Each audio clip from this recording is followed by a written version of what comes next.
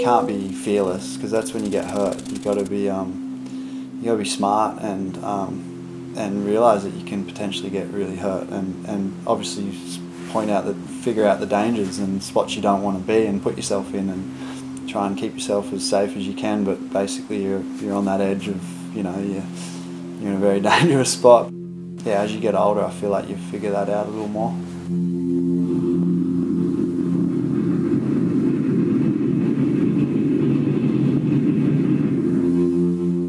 Surfing big waves from a young age, like I was 14, 15 and paddling out when it was pretty heavy, and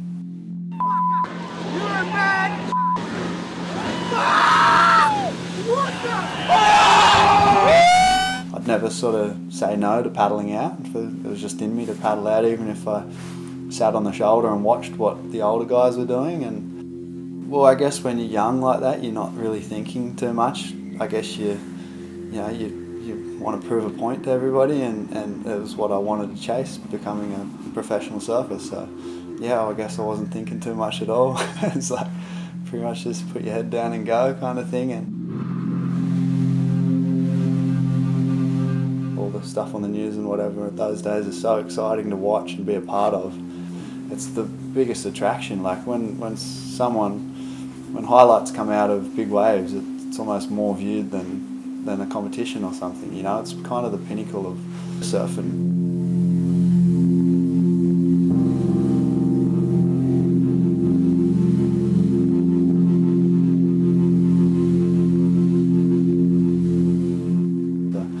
And my partner, she knows what she's been with me since I was 20, so she knows what it's like. So I'm sure I'm scared her once or twice.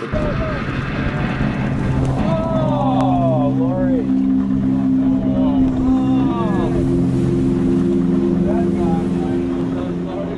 But that's part of it. So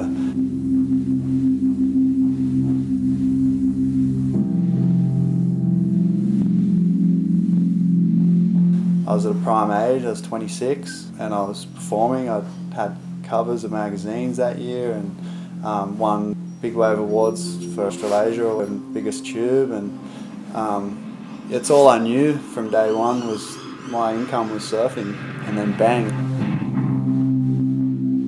The surf industry apocalypse happened in the late 90s, heading into the noughties. An unprecedented boom, really. At one stage there, I think collectively the industry was probably worth 10 billion. And to the point where it was almost ridiculous what some of the surf companies were doing. If you went to Times Square in New York City, you had MTV with Carson Daly up on the top floor, and right beneath it, like the Billabong store.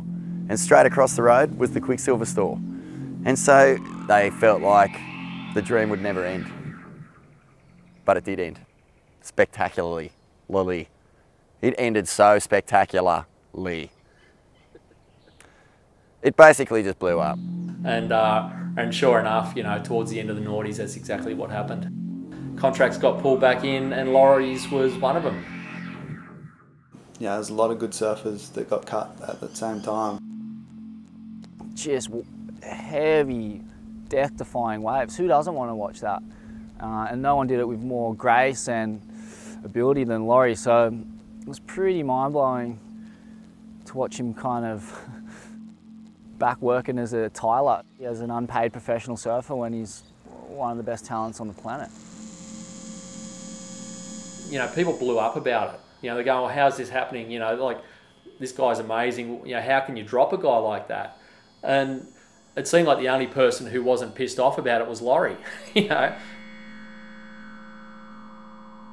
never tell people this, but like, it was a really hard transition for me at the start. I had this massive low where you lose your sponsorship or whatever.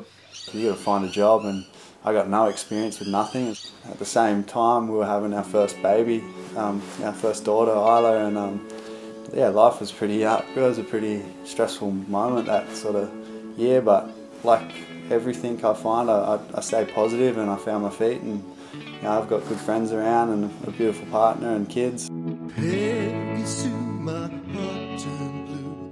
A lot of cases, there wasn't a lot of loyalty from the brands towards them. They were fairly expendable. A lot of these guys you got to remember, have been doing that since they were kids and grow up with a mindset where they go, well, this is a career, I'm going to chase this hard. So they really didn't know anything else and probably didn't have a lot of formal kind of training in anything else to fall back on.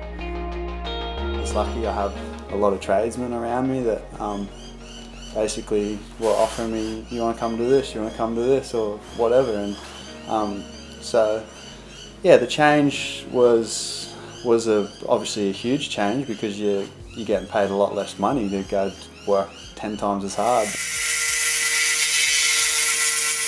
I think the positive is that it's made me realise to appreciate every hour of the day. It's made me realise that life's short and precious, and when I was surfing and getting paid to surf, there's a lot of times you're cruising and not doing much at all, which sounds like the lifestyle and is amazing, but I'm a really active, busy person, so in a way it's kind of it's cool being busy and working for your money, and now I feel like I appreciate surfing way more.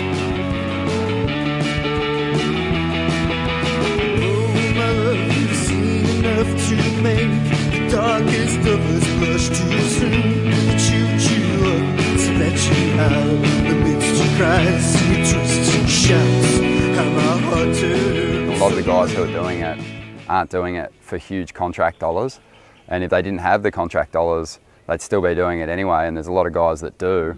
Do those people deserve to be well paid and well rewarded for like those crazy acts of bravado? Yeah, they should be. Australia could produce a lot more big wave surfers, and it gives kids the opportunity to chase their dream and something they love doing, like every other sport out there, and other countries who are pushing for big wave surfers in their country, and Australia will just fall behind if they don't sort of step up a little bit. It's kind of like like I said, there's a lot of good Australian big wave surfers, and not many of them are getting paid. Not even that, it's just cool to watch what people can do in the ocean, and especially in big, scary waves. It's the biggest attraction.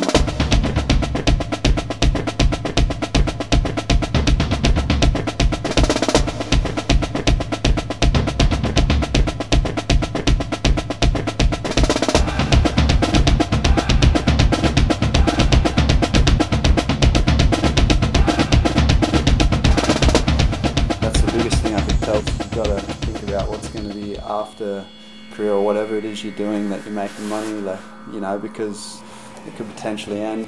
And now I've seen what you've got to think about after surfing, that I want to keep that too.